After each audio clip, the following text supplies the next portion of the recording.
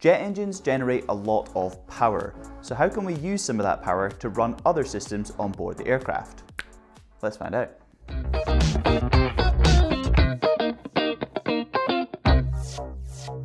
Hi, I'm Grant and welcome to the 7th class in the AGK series. Today we're going to be having a look at jet engine ancillary systems. This is very similar to the class on piston engine ancillary systems. You'll see some of the systems are essential for running the engine itself, whereas some of them are extra things that we chuck onto the side of the engine in order to help the aircraft run a bit more smoothly. The first system that we're going to look at today isn't really an ancillary system, but it is an extra system or feature that a lot of jet engines have. This is known as reverse thrust. Reverse thrust is used to redirect the flow of air coming out the back of the engine, and therefore the thrust direction also changes. This helps the aircraft to slow down on landing, or in the case of a rejected takeoff. This system will only be enabled when on the ground and with regular thrust at idle. To prevent unintended activation, the thrust levers will have automatic locks in place which don't unlock until the aircraft senses it is on the ground through something called a weight on wheels switch, as well as the engine being at forward idle RPM. Reverse thrust can be used from a reverse idle setting up to a max reverse thrust setting, so it has a range of selections we can use, but generally we either use reverse idle or reverse max. And reverse max isn't the same as forward max, it's only about 40% of the value of maximum forward thrust. The way the system of reverse thrust and redirecting the gases works is done by using bucket doors or clamshells. And this allows for a large change in angle of around 120 degrees simply by blocking off the airflow and changing the direction it flows. It can't be as much as 180 degrees because this would mean that the hot exhaust gases start to travel back through the engine the wrong way, and this can cause the engine to break as it isn't designed for the gases to go that way through the engine. So about 120 degrees of angle ensures a bit of reverse thrust, but also a method of redirecting the hot exhaust air away from the engine. With modern high bypass engines, normally only the low pressure air is redirected via a clamshell door system. It is essentially an easier system to implement as you only need to block off this section of air instead of the whole core of air as well, and this makes the engineering in the system a little bit easier.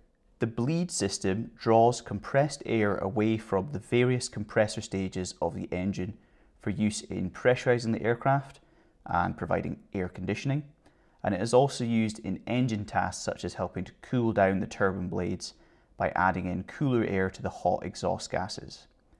Bleed air is a very useful source of energy because it has hot, high pressure air that we can use to do work in some of the systems that we'll have a look at later on in this course. The main disadvantage of a bleed system and that high pressure air is that we're taking away some of the air that is flowing through the engine, which reduces the mass of air that's flowing through it. And if we reduce the mass of air flowing through it, we reduce the thrust that is produced by this engine. This reduction in thrust can be quite large, so sometimes the bleed system is switched off during times of a flight that we require a lot of thrust, like takeoff for example. It's sometimes a procedure to switch off the air conditioning system, for example, so that we have no bleed air draining away from the engine to the air conditioning, and therefore we have the maximum amount of thrust that we need for takeoff. One of the main functions of the bleed system is to provide an anti-icing function. The intake of the engine needs to be kept clear of ice. This is so we can ensure a nice, smooth, laminar flow of air through the intake towards the compressor. So we take some of that hot air inside of the compressor and redirect it around the intake of the engine via internal tubes and pipes, and this heats up the surface and prevents any ice from forming. This, however, causes a double hit in terms of thrust generation. First, we take away some of the air flowing through the engine through the bleed system, so that mass of air and to accelerate, changes and it reduces. And secondly, we heat up the air entering the engine, and that reduces its density. Therefore, the mass of air being squeezed through the engine is lower, which again reduces the mass flow rate and thrust generation. So it's a trade-off between reduced overall thrust and keeping the airflow consistent and preventing any engine issues. But anti-icing always has the priority. If you need it, you have to switch it on and take the thrust hit. And if you don't have enough thrust to do the job, then so be it. You want to look after these engines more through the use of anti-ice rather than not having it. The accessory gearbox is used to draw power away from the main shaft of the engine to power various other pumps and systems. Things that run off the accessory gearbox are things like engine-driven fuel pumps, oil pumps, hydraulic pumps, and a system for generating electricity. The gearbox gets its power through a drive shaft attached to the main shaft of the engine via gears. And usually there's an intermediate gearbox in between to redirect and redistribute the rotational force. The accessory gearbox is usually where the starter motor for these engines is attached as well. The starter motor obviously helping to turn the compressor and the turbine and to get the process started when first powering up these engines. Basically, the accessory gearbox is just the method of taking power away from the engine and redirecting it towards other systems as well as that bleed system. So there's basically two ways of drawing power from the engine. You either use the bleed or the accessory gearbox. The oil system lubricates and reduces friction between components while also drawing heat away from those components. The main components that need cooled and lubricated are the bearings that are in the main engine shaft and the accessory gearbox. The type of oil system used is a dry sump system. In this system, oil is drawn up from a reservoir via an engine-driven pump, which is run from the accessory gearbox, and it passes through a filter before to remove any contaminants prior to entering the pump mechanism. Then the pump delivers the oil to the components that need it, like the bearings, the accessory gearbox, and the intermediate gearbox via oil nozzles. After the oil has been used for cooling and lubricating these components, it is collected in a sump, which is basically a bucket, and then a scavenge pump, which again is run off the accessory gearbox, pulls the oil out of this bucket via another filter, and then it starts to send it back towards the reservoir. But before it reaches the reservoir, it goes through a process of cooling that oil back down. And most aircraft these days will use a fuel-oil heat exchange. Essentially, the fuel from the wings isn't heated by anything, so it gets quite cold, and we have hot oil in the engine. So we pass the oil through lots of tubes located next to the cold fuel, and this cools down the oil and heats up the fuel. It exchanges the heat between the two.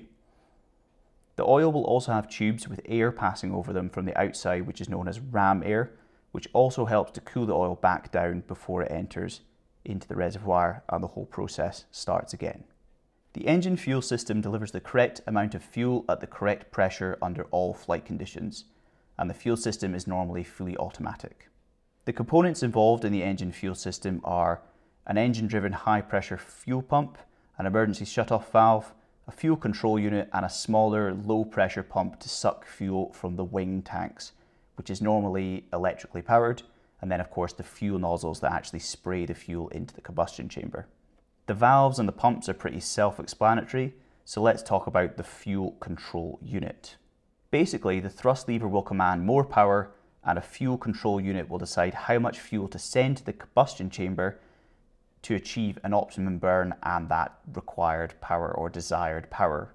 It does this depending on the air inlet temperature, the pressure, the engine RPM, the exhaust gas temperature, and thrust lever angle or position. And through careful monitoring of all these parameters, the fuel control unit will know exactly the right amount of fuel to command the high pressure pump to spray in and achieve the desired thrust output. The FCU is a complicated hydromechanical system which has been upgraded in almost all modern aircraft to a FADEC system, which stands for Full Authority Digital Engine Control. FADEC is a digital control system that performs complete engine management. It converts a lot of the mechanical and environmental measurements from the engine into electric signals that are then processed by an electronic engine controller, which will then send commands to a fuel metering unit, which controls the amount of fuel sprayed into the engine to achieve the desired effect while keeping all of the parameters within limits. FADEC normally has 2-channel redundancy, with 1 channel active and 1 in standby. If 1 channel fails, then the other takes over automatically, and each engine will have its own FADEC system with an independent power supply, so that it even works when the main power source fails for some reason. To create AC electricity for use in the aircraft, we use a generator attached to a device called a constant speed drive. A constant speed drive will do exactly what it says on the tin. It will spin at a constant speed. It is a hydromechanical device that runs off of the accessory gearbox, and the problem that this device solves is to do with the engine rotating at a range of speeds. Basically high RPM during takeoff, low RPM when doing a low thrust descent. And if we just connected a generator straight to the gearbox, we would find that the frequency of the electricity generated would vary as well in line with the RPM of the engine. This isn't good. We want a constant frequency for the electricity in the aircraft. So the constant speed drive alters and takes the input rotation from the engine and alters the output torque to achieve a constant output rotation. It's kind of like applying the brakes to slow down the rotation or letting the engine freewheel in order to achieve a constant output. How the generator works is a bit technical for this class, so I'm going to leave that for when I make a video on AC electrics. These two components are often combined into something called an integrated drive generator, or an IDG for short, which achieves the same effect, but it's all done in one unit. So it has a smaller profile and it is therefore a bit more common on newer aircraft.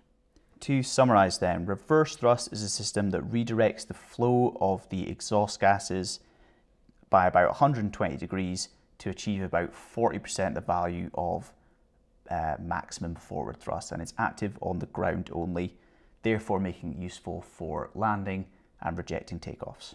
The bleed system draws hot, high-pressure air away from the compressor stage of the engine for use in other aircraft functions. It's one source of power that we have, with the accessory gearbox being the other source of power. The bleed air can be used to run the aircraft's air conditioning system and pressurization system. It can also be used for internal engine cooling, like in the turbine section where all the exhaust gases are very, very hot. But the most interesting function, I think, is the anti-ice system. We draw hot air away from the compressor and then circulate it around the inlet of the engine to prevent any ice buildup. Ice buildup being negative because it can affect the laminar flow of air into the inlet and the compressor of the engine. The accessory gearbox is that other method of drawing away power. It uses a system of gears and shafts and sometimes an intermediate gearbox, and the accessory gearbox can run mechanical things like pumps, and we can also attach it to a constant speed drive to generate electricity. The oil system in a jet engine is a dry sump system. We have a reservoir and an engine-driven pump with a filter. This engine-driven pump sucks the fuel up, delivers it to the components that need it. The sump collects all the hot and used up oil, and then a scavenge pump will suck all that fuel out of the sump, and then before it returns to the reservoir, it goes through a fuel oil heat exchange to cool the oil back down to reasonable temperatures, whilst also having the benefit of heating up the fuel slightly. Fuel in the engine is usually controlled by a FADEC system, which will have redundancy and its own power supply. It will control high pressure pumps and valves to ensure that the correct amount of fuel is delivered to the combustion chamber under a range of pressures and temperatures and RPMs, so that the optimum ratio of fuel and air is achieved to basically get the best burn out of the fuel. Electricity is generated via a constant speed drive and a generator, or combined into an integrated drive generator. The constant speed drive ensures a consistent speed of rotation goes into the generator through a range of engine rotation speeds, and this ensures a constant output frequency from the generator, which is ideal for running all the other aircraft systems off.